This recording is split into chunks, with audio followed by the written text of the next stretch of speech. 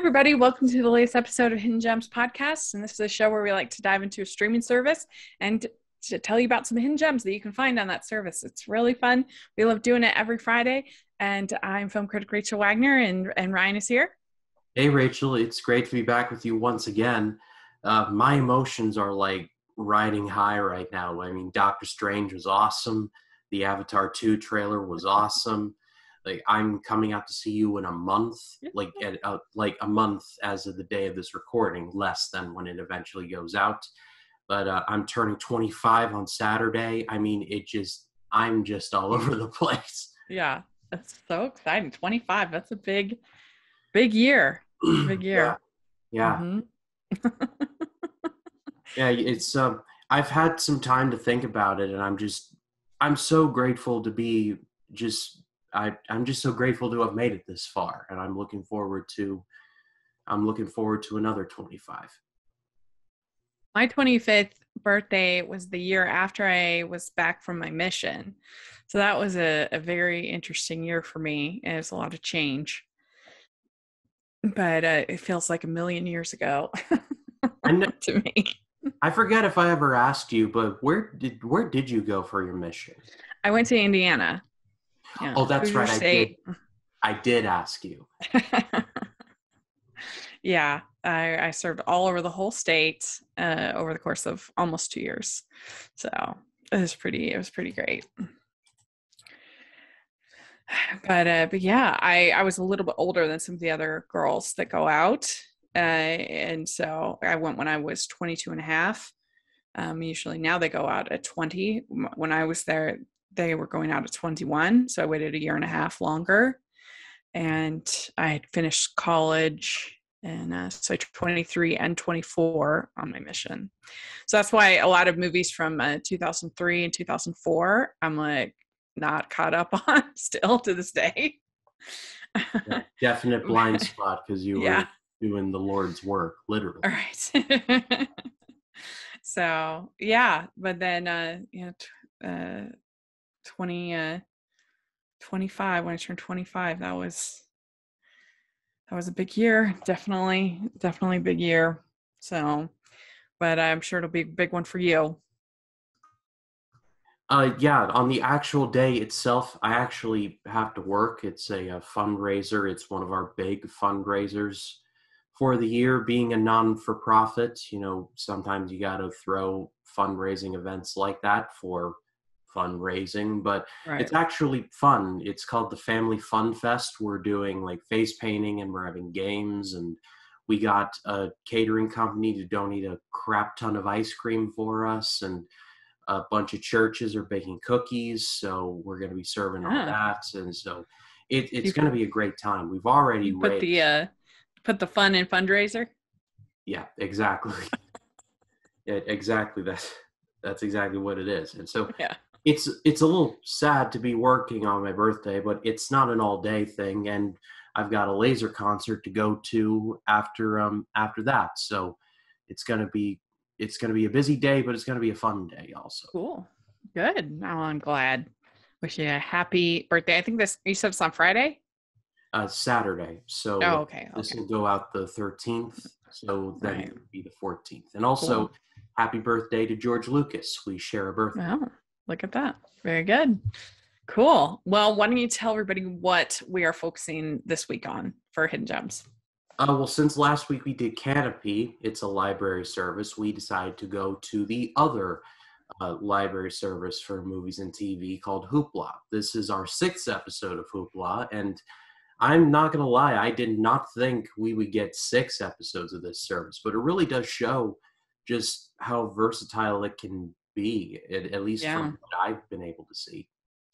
There's a lot, and especially if you are in the TV movie fandom like I am, there's so many Lifetime and Hallmark and those kinds of movies on here. So it's a good resource for that. Yeah, absolutely. It's just populated with Masterpiece, the PBS Masterpiece.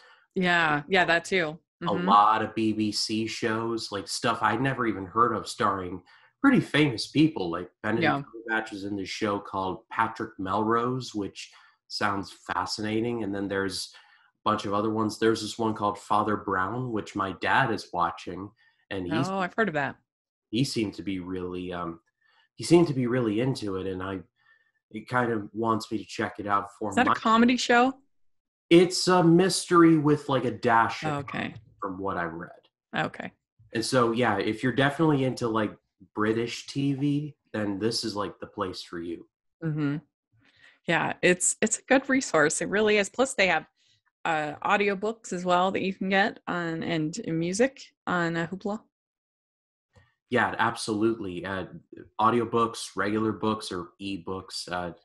All the comics that I've read have pretty much come from Hoopla. They literally have such an extensive library. You could literally type in, like, say, Superman, for example, and you can get Golden Age, Silver Age, Bronze Age, modern stuff, like Yeah, like everything in between. and that's our favorite price, free Free. 99. Yeah, just with a library card, and there you Yeah, go. free. It's really good. And so I'm excited about my 5 choices. They're really good ones, I think. But why don't you start us off? Tell us your first pick. So my first choice is a movie from 2008, and I was wondering if I had ever recommended this one before, and I was also wondering at the same time if I was kind of tightrope walking because it's from a very famous director, David Fincher, and has two very famous people starring in it, Brad Pitt and Kate Blanchett. But I figured I'd talk about it anyway. It's The Curious Case of Benjamin Button. It tells the story of, well, a man named Benjamin Button who ages in reverse. He is born pretty much an old man, and as he gets older in numbers, he gets younger in appearance, if that makes any sense at all. Uh, I saw this when I saw this with my parents, like in the theater.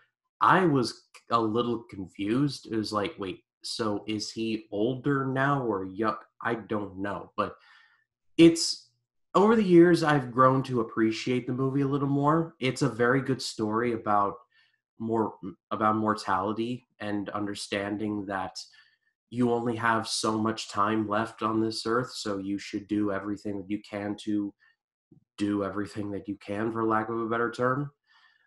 Brad Pitt, I mean, he's really good in pretty much everything that he's in, and I think this is one of my favorite performances of his. Kate Blanchett has never done really a bad performance in her career that I've seen personally. I mean, I unless I'm forgetting some pretty I think big. her worst is probably Indy 4. Not the Um, best as a Russian lady. I think she did have some pretty chilling moments, but the accent was a bit much, I will say. The point I'm trying to get at Yeah, is she's great. There's I no really, question. really do enjoy the acting. I like the message. I like the story. The effects, I think, were really well done. It was primarily CG from what I've read, but I think the CG was handled very well. I thought it was a surprisingly heartwarming story from Fincher, who is not exactly the brightest, like, is not exactly a bright ray of sunshine when it comes to the movies he makes. I think this is one of his more positive ones, at least from what I've seen. Yeah. But I recommend everyone check it out. He does kind of feel like an odd pick for Fincher. He's usually Yeah, more cynical than this movie. because I mean, like Seven, what's in the box? What's in the box? Like Zodiac, they don't find the Zodiac killer. Yeah. Gone Girl. Mank is just about this drunk guy most of the Yeah, time.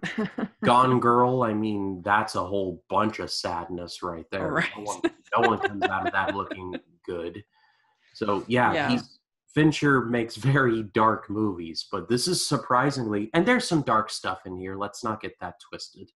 But it's kind of like Forrest Gump if it had a bit more of an edge, if I had to describe this movie at all.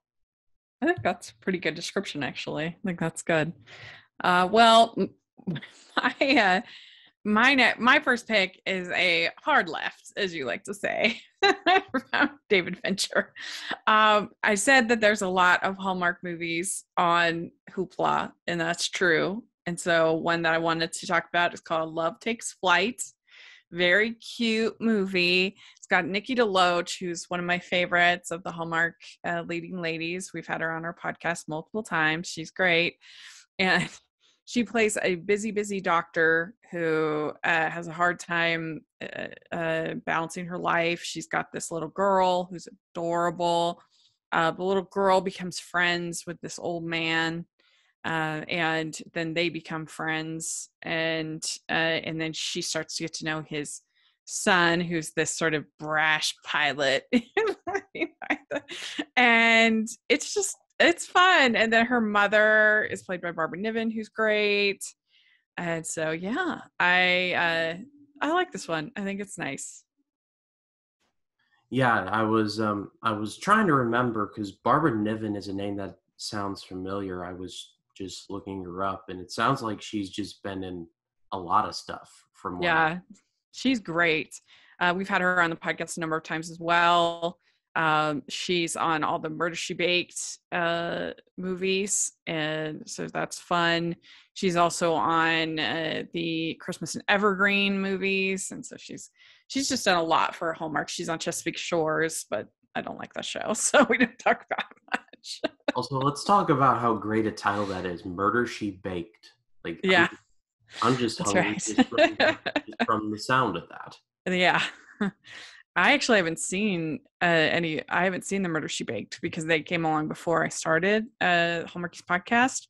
But I need to catch up with eventually. But they're a big fan favorite for sure. But Wait, Barbara Niven's great. Nicola Deloach is great.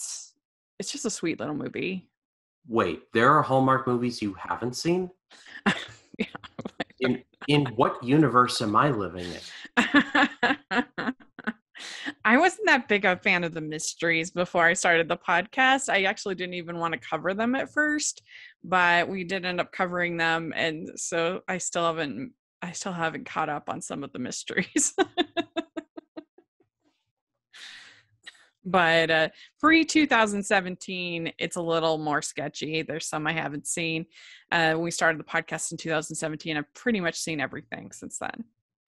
But what do you have next? So my next choice, this is a very sentimental choice. This is a comedy special from 2016. It's called Bill Engvall, Just Sell Him for Parts. Bill Engvall is one of my favorite comedians. I started listening to him because he was a part of the Blue Collar Comedy Tour with Jeff Foxworthy, Ron White, and Larry the Cable Guy.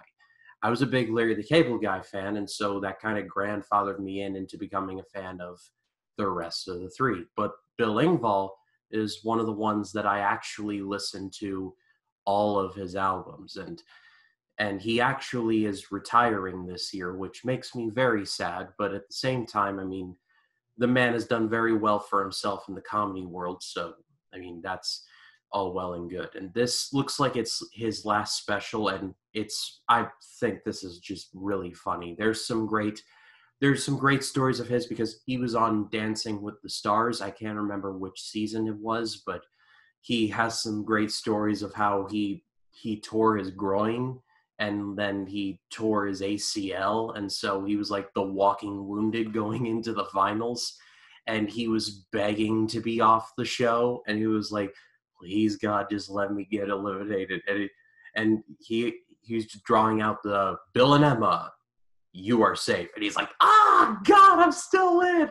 Like, it's funnier when I'm gonna say he did really good. I remember because I used to watch Dancing with the Stars. So he's got a great story there, and he's got another great story when he tries medical marijuana for the first time, and honestly I can't really quote anything of it. It's just fantastic. But it's one of those things where if you're into like more raunchy comedians, and this is really going to do nothing for you. Bill Engvall's very clean for the most part, especially as he's gotten older. But I still think this is just hysterically funny, and I recommend everyone check it out. Cool. Yeah, I always like a good comedy special. My next pick, I have a couple that I picked this time that are borderline hidden gems. My next pick is technically a Academy Best Picture nominee, so it's probably not a hidden gem, but I don't feel like it gets talked about that much. It's Lion, which I loved, and I was so happy that it got nominated in 2016. It's a true story. Dev Patel, he plays this man who, when he was a little boy in India, he fell asleep on the train and got lost and couldn't find his way back to his family. So he ends up getting adopted by a family in Australia. And through basically Google search, he's able to find the town where he grew up and retrace all of his steps and figure it out. And through Google Earth, and so then he meets his birth mother, and it's really good. I love it. And Nicole Kidman, she's great as this adopted mom. The only weakness is maybe the romance with Rooney Mara is, but it's not, doesn't spend that much time on it. And I love it. It's such a moving, wonderful story, well acted, well shot, well done. So some people call it Oscar bait. I disagree. Dang, what a way to get lost, falling asleep on a train and realizing that you're like somewhere else entirely and your family's just nowhere near you. That's gotta be just the scariest thing ever. Yeah. And they capture it really well. The little kids are so good. Yeah, I remember this coming to my local theater, and I was thinking, because at my local theater, we get like operas and like TCM big screen classics and other events. So smaller independent movies, or I guess this would be an independent movie, I'm not sure, but smaller movies tend to fall under the radar.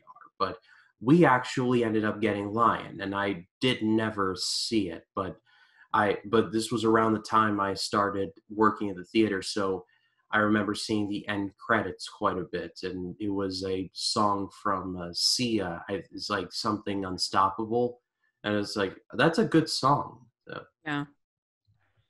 It is. It's a good song, good music. It's just a really moving story. It's the kind of story that you like to see get Oscar nominations and things like that, because usually they tend to be a bit more on the cynical side.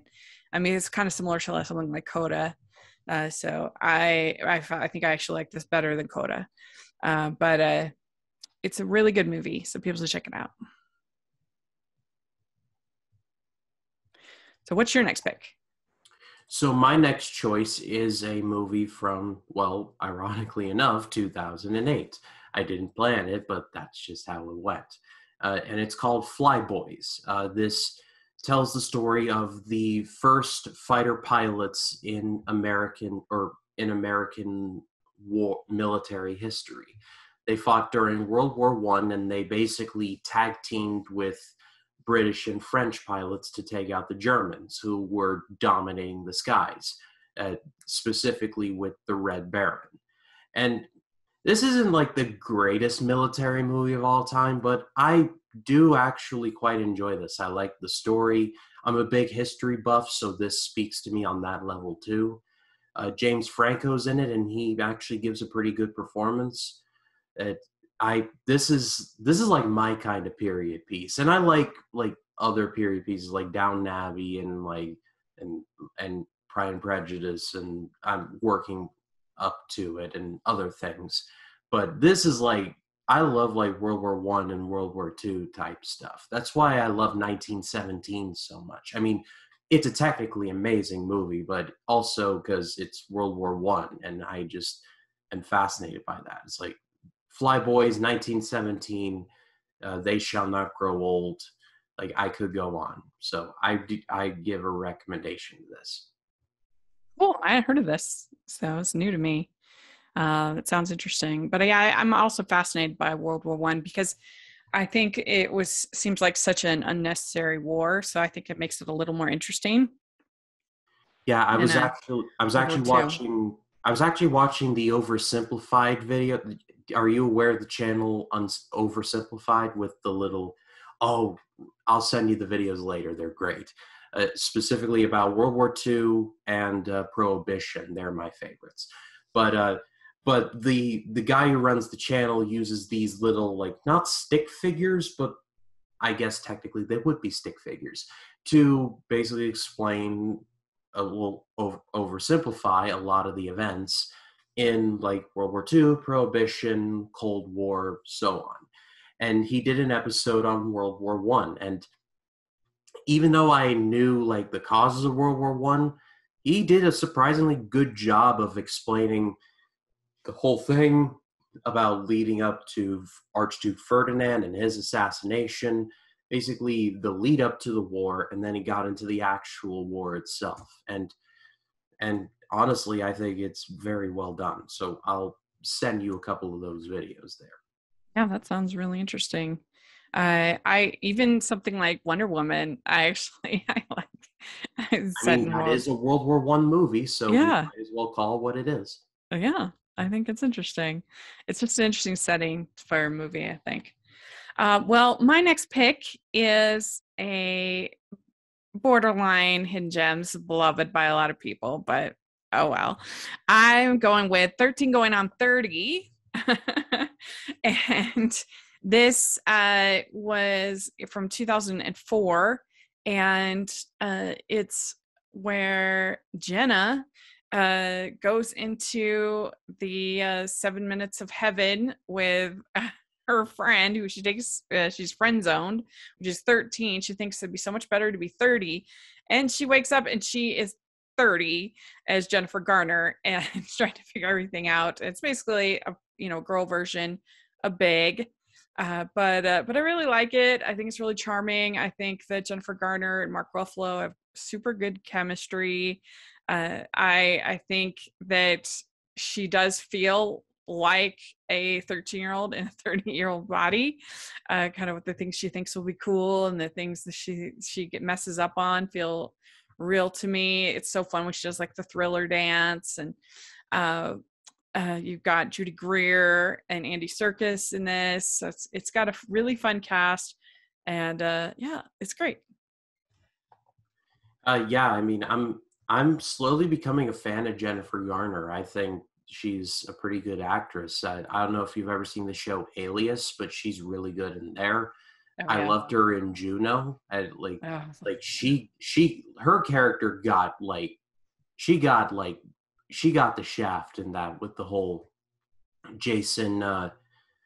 I'm forgetting my Jason. Is it well, Jason? Jason Bateman at the Bateman. beginning, but then she ends up winning in the end Yeah, that is true. because That he's such was a loser, and Juno or like her character is so important to Juno's whole arc because she thinks that Jason Bateman's character is so cool to begin with, and then by the end she realizes that no, that Jennifer Garner's actually the the cool one, that is the good one, and she still gives her the baby and or places the baby with Jennifer Garner. And yeah, I mean, Juno is absolutely one of my favorite movies. I love it. So yeah.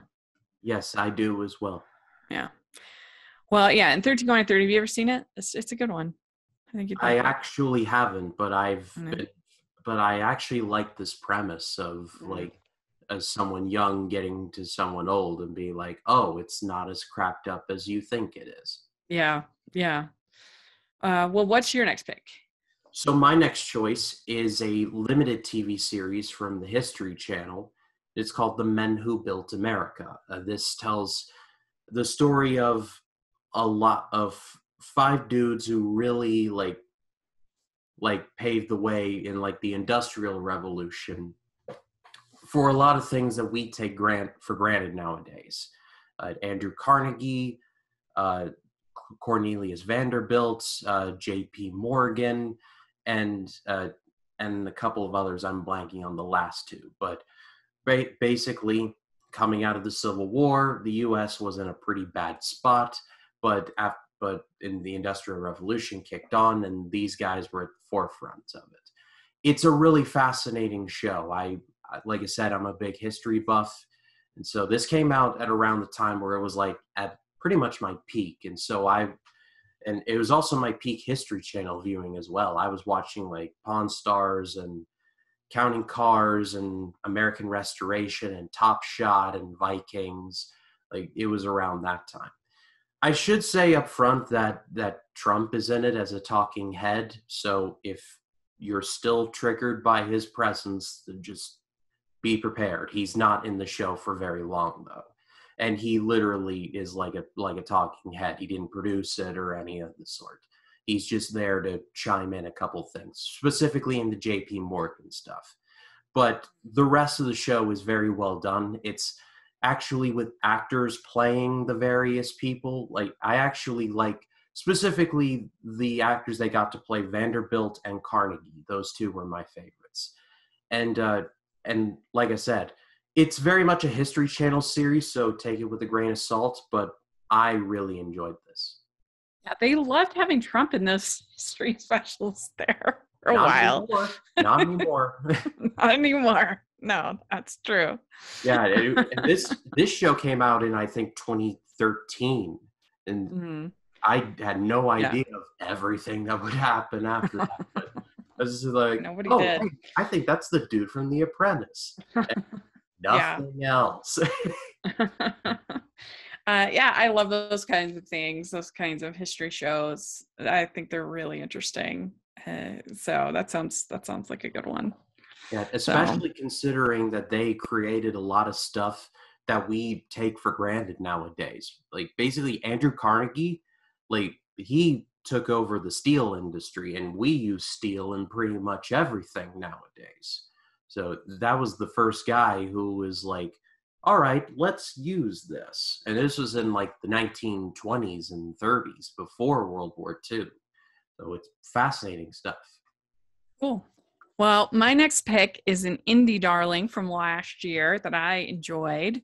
It's one of those creative, artsy kind of movies that some people won't like, but it worked for me. It's called Violet. It's directed by Justine Bateman, the sister of Jason Bateman, that we were just talking about. And it's about this. It's about this. Olivia Munn plays this woman named Violet, and she works for this like film production company, and she's always let herself just get pushed around by everybody around her. Her boss is terrible, and she just doesn't have any gumption.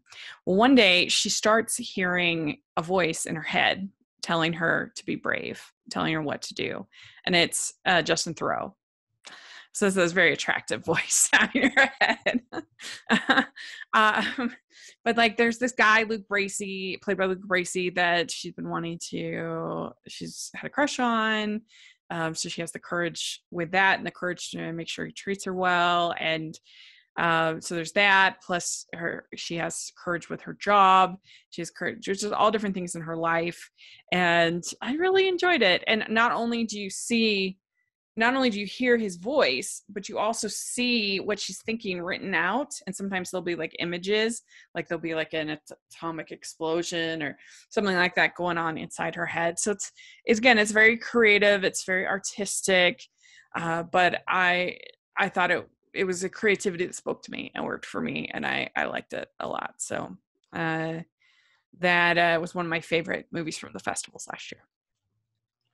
I had never even heard of this one, Mm-hmm. but it sounds like not as bad as now, but something that I had to deal with a lot growing up. Just these thoughts of, oh, what if I do this and people won't like me anymore? And just like overthinking things to the point of just talking myself out of it. I still struggle with that today, but it's not as bad as when I was in like high school and college and all that.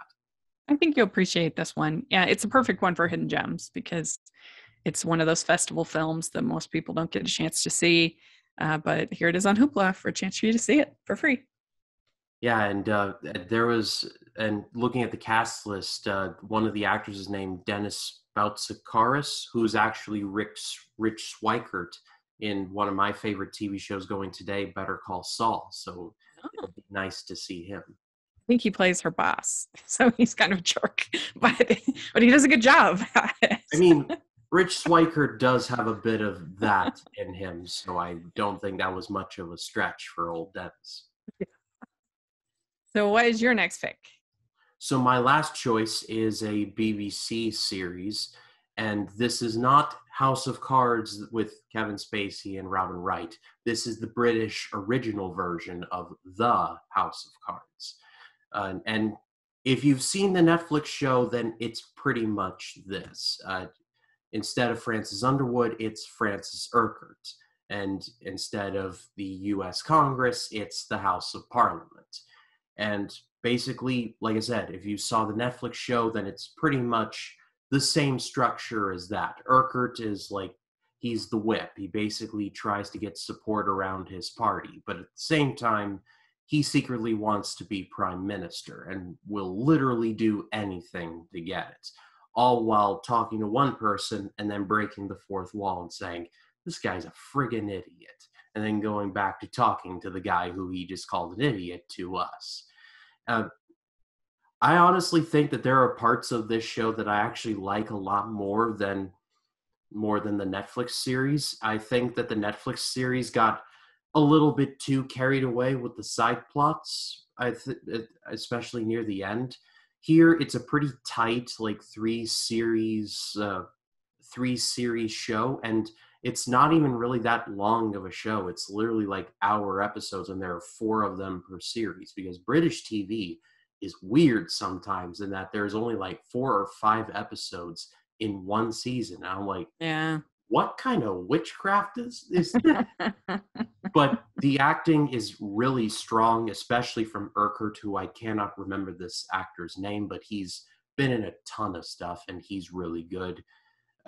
Just seeing him just manipulate everything and just do this with everyone around him, all for it to come just crashing down, is just really satisfying. So I recommend everyone check it out.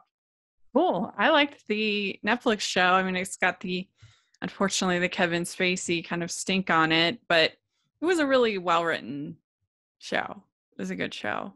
Yeah, that was like my favorite show for quite some time, because I was just so like entranced by like, say what you will about Spacey, but he did an amazing job in that role. Like, they got that casting perfect. Like, he just nailed it every single scene, especially when he would talk to us. I remember exactly where I was when I watched the beginning of, or the end of season 1, after a death of a certain character played by Kate Mara. If you know, you know. And he's in the mirror, and then actually, no, this actually wasn't the end of season 1. It was the beginning of season 2. And he's getting dressed and he's doing his tie, and he's like, did you think I forgot about you? And he just turns and he looks at us, and you're like, we kind of hoped you did. Like, you just scared the crap out of us with a look. Yeah. Again, the whole Spacey thing does put a cloud over the Netflix show, but for a long time, it was like the best thing going. It was like House of Cards and Breaking Bad were like doing this in like my favorite shows going at the time. Yeah. Well, my last pick has also got politics around it, but it's a comedy. It's called Dave. And Dave stars Kevin Kline, and it's a basically the premise of the show is he plays a president lookalike who goes around and does like car dealerships and stuff like that. Well, the president has a stroke, and they want to get through to the next election. They don't want to have an emergency, the vice president be put in.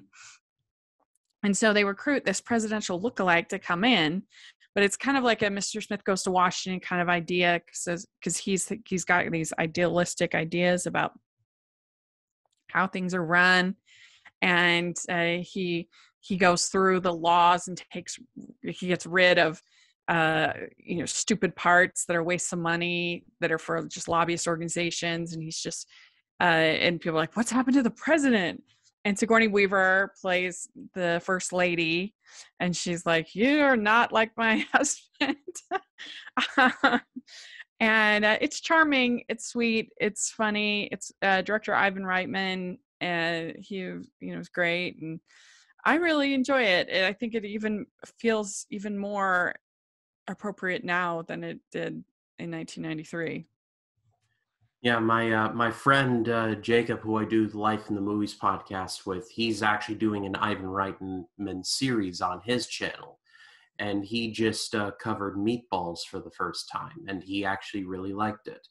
And Oh so yeah. I'm looking forward to what he thinks of this one. I actually have not seen it, but just look at the cast list is impressive. Kevin Kline, Sigourney Weaver, Frank Langella, who would play a president himself later in Frost Nixon. Let's see, Ben Kingsley is the vice president. I mean, wow, like just those four names alone are impressive. True, Charles Grodin. It really does have a great cast, and it's funny, and I recommend it. I think people, even if you don't think you like politics, this has an old fashioned charm to it.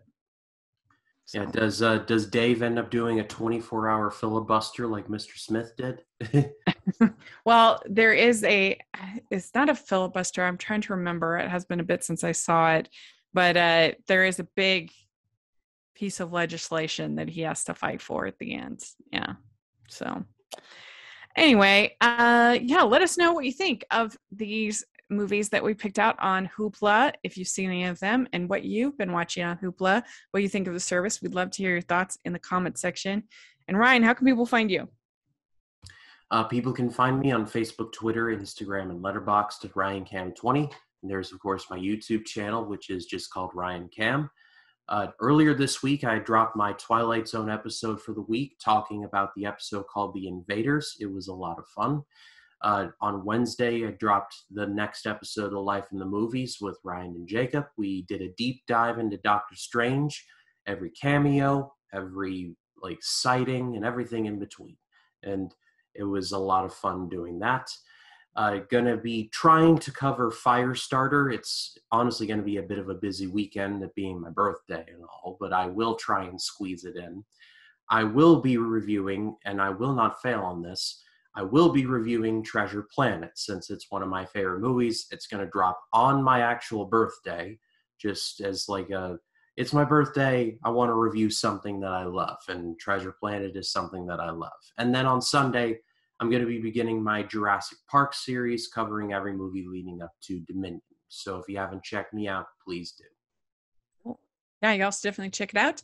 And you can find me at Rachel's Reviews, all over social media, iTunes, YouTube, and on Rotten Tomatoes. And we are in the midst of Muppet May, and we're having a lot of fun doing that. And so keep an eye on the channel for that every Monday. Next up, we have Christmas Eve on Sesame Street, which is so fun. And so, and then also make sure you're checking out the Hallmark podcast. Lots of great stuff going on over there. Really proud of it. So take a look. And please like this video. Please subscribe to the channel. If you're listening on iTunes, please leave your ratings and reviews. 5 stars. That helps us so much. And if you check out the Patreon and the merch store, I've got lots of good stuff going on over there, including hashtag Animation Junkie shirts. And thanks so much, everybody. We'll talk to you later. Bye, everyone. Bye.